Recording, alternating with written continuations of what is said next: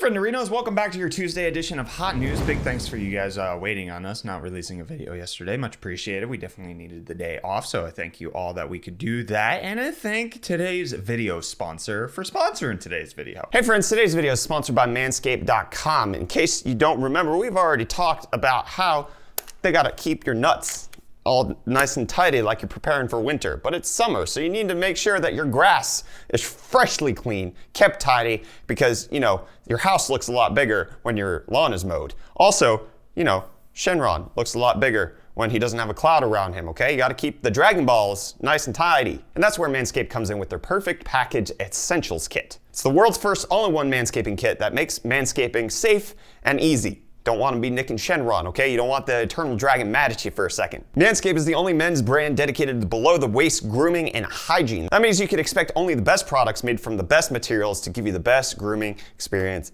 possible. You don't want the Eternal Dragon sad because you used something that was underrated. They're the perfect tools for the family jewels, and the Lawnmower 3.0 has a powerful 7,000 RPM motor with quiet stroke technology, which makes it quiet, a premium 90-minute lithium-ion battery with rapid charging dock powered by USB. What are you doing for 90 minutes, friend?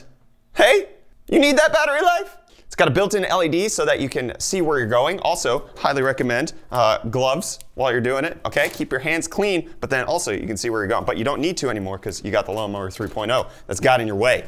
And it comes with the same replaceable ceramic trimmer blade. You can get the Lawnmower 3.0 water-resistant trimmer, plus all of the great add-ons when you buy the Perfect Package 3.0 Essential Kit, the Crop Preserver Ball Deodorant and the Crop Reviver Ball Toning Spray. And for a limited time, they have their Shed Travel Bag and the Manscaped Anti-Chasing Boxer Briefs as 2 free gifts for a limited time. If you use the link in the video description plus coupon code UFDTech, you'll save 20% and get free shipping. So that's, again, link in the video description, coupon code UFDTech. Keep your Eternal Dragon feisty for summer. And I thank the RTX 20 series for all of the good times that we had with them, because they, according to new reports that are coming out from a news publication, are over. The RTX 20 series is done. They're going to stop producing them and raise the prices. This is coming out as a report from IT Home saying that NVIDIA is stopping production of the 2070, 2070 Super, 2080, 2080 Super, and the 2080 Ti. They will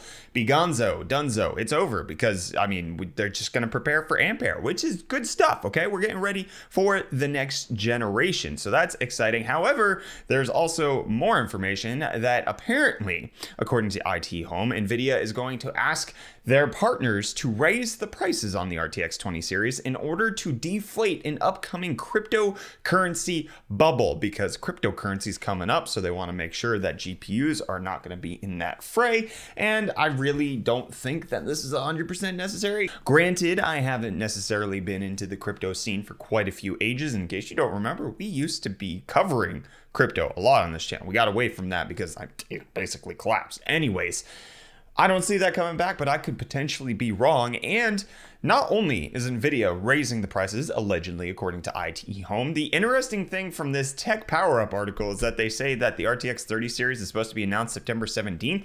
I heard like September and October. I didn't realize we had a specific date, so we're like 2 months away. That's hectic. That's a Thursday. Wow. Cool. It's news to me. Hopefully it's not news to you, or maybe it is. I don't know. I'm the news channel. It's hot. It's hot news right here. That's all you get.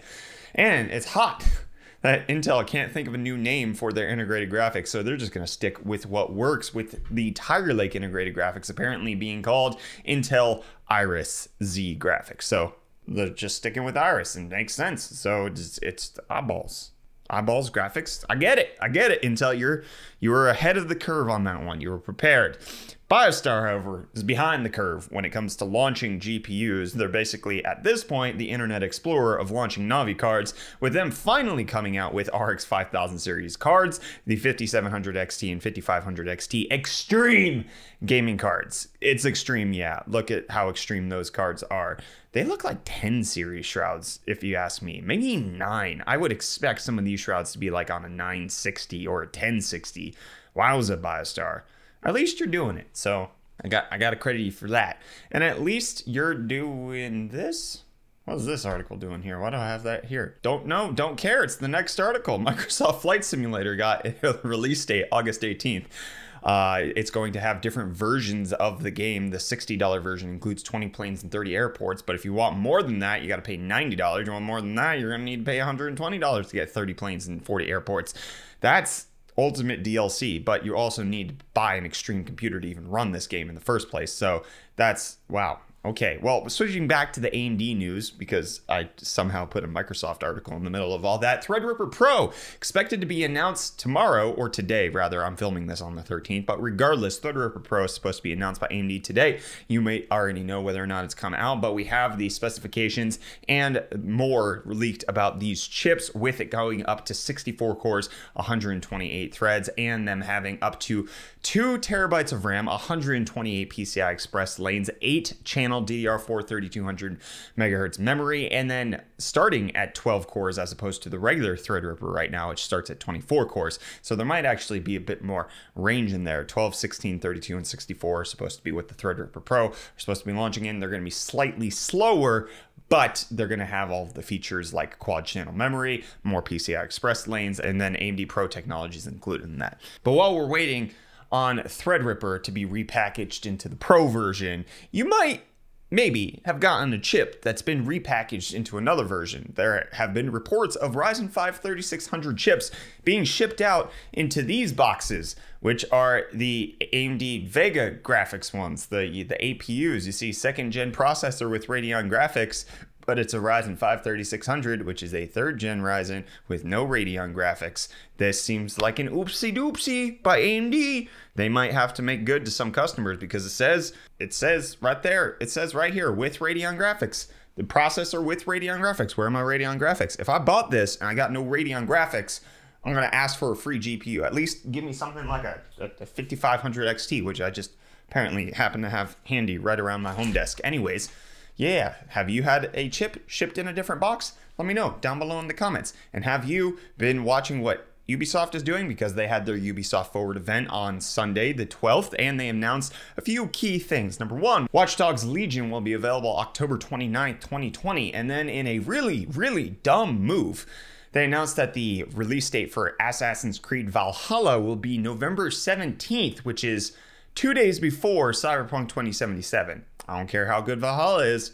That's a terrible time to be launching this game, I'll tell you. So either Assassin's Creed is going to get further delayed, which would put it right up against when Black Friday is. Yeah, Black Friday is the 27th. So if they launched it on the 24th, that wouldn't necessarily be terrible. But 19th for Cyberpunk, that's a tough one. So either Cyberpunk gets delayed or Assassin's Creed gets delayed. They can't launch that close together, I'll tell you. I might be wrong. We'll see. And last little bit of Ubisoft news. Their Battle Royale game Hyperscape is now available as an open beta on PC. It is somehow integrated with Twitch some way more than Valorant was. I watched a little bit of gameplay, didn't seem to care too. It looked bad.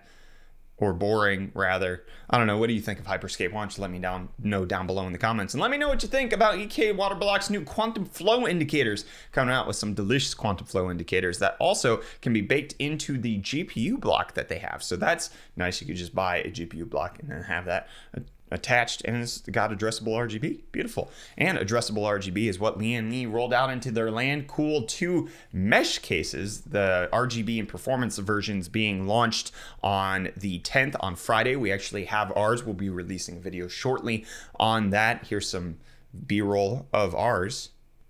Cool. I actually did a live stream of this case before embargo was lifted, but I was never told when embargo was, and I didn't even know that the case was under embargo because I wasn't told. And so whoopsies. And that's what Apple's saying. My bad about the battery issues. You know how we were kind of throttling your phones because we wanted you to buy new ones. Well, you can now apply for your $25 iPhone battery gate compensation if you own the specific devices at the specific time with the specific iOS. You can get about $25 per eligible device. So go get your Apple Cash, okay? Take away from their cash stockpile to do it for some reason.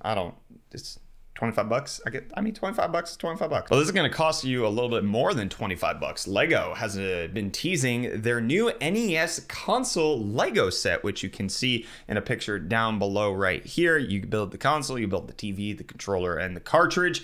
It does not play games, doesn't include like any version of Nintendo software, and it's expected to come in at a reasonable price of around $250 US, which isn't outlandish considering how much other Lego sets go for. I just personally would wish that it would come with the ability to play games as well, but Nintendo would charge way more than that.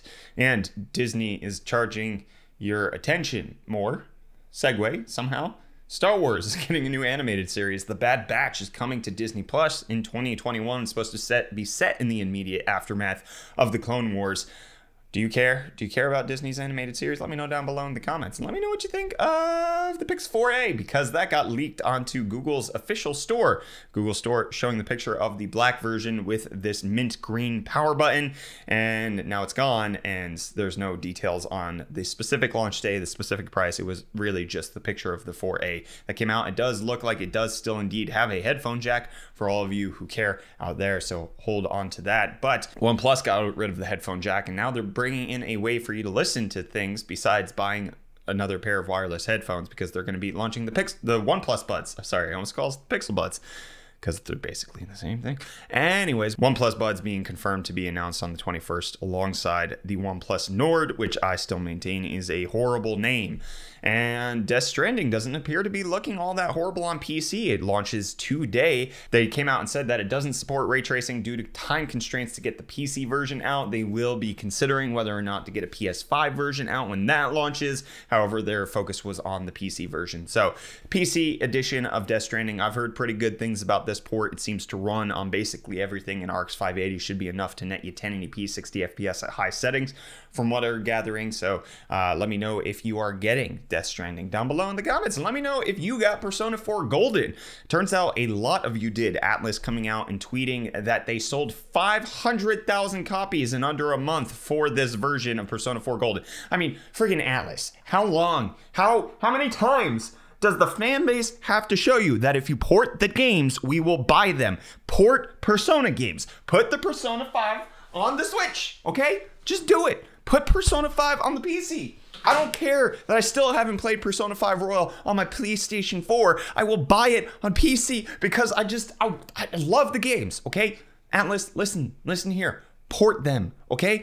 Bring Persona 5 Scramble to the West, okay? We want the localized version of Persona 5 Scramble. Please do not keep that as a Japanese-only release. We will buy it. We will buy your games. 500,000 people bought your damn game on Steam. Release the other ones. The platforms we want. The Switch is the perfect place for Persona, okay? I'm tired of having to load up a full console to play a game that is clearly meant for a mobile device. I mean, Sony, you listen here, okay? You take my idea that I came up with, or somebody else came. I don't know. This is my idea, okay? Sony, you listening? You make a PlayStation 4 portable, okay? It's not hard to get the 1 to 2 teraflops of PlayStation 4 performance you need in a handheld form factor. The Switch is already doing it, okay? So PS4, all right? You get that performance. In a mobile handheld, it plays all PS4 games, okay? But only digitally, so you can only get it on the PlayStation Store, but full support. You can totally do this. I will buy one of those, sell it for $300. I will pick it up, and I will play every single gosh dang PS4 game. I will buy so many more things because I can play it in a handheld form factor. You can do this, Sony, please, okay? And if anybody has stuck through this rant, thank you. I really appreciate you. I'm glad to have you around here, and I'm glad that this episode of Hot News is over, but I'm also glad about today's video sponsor. Big thanks again for Manscaped for sponsoring today's video. Don't forget, keep your dragon happy, okay? Keep the clouds clean. Keep your lawn mowed. Make sure your Dragon Balls are as prolific as Shenron is long. Manscaped. Use the link in the video description and use coupon code UFDTech to save 20% and get free shipping. And now I'm mega glad that this episode's over. I'm going to be done now.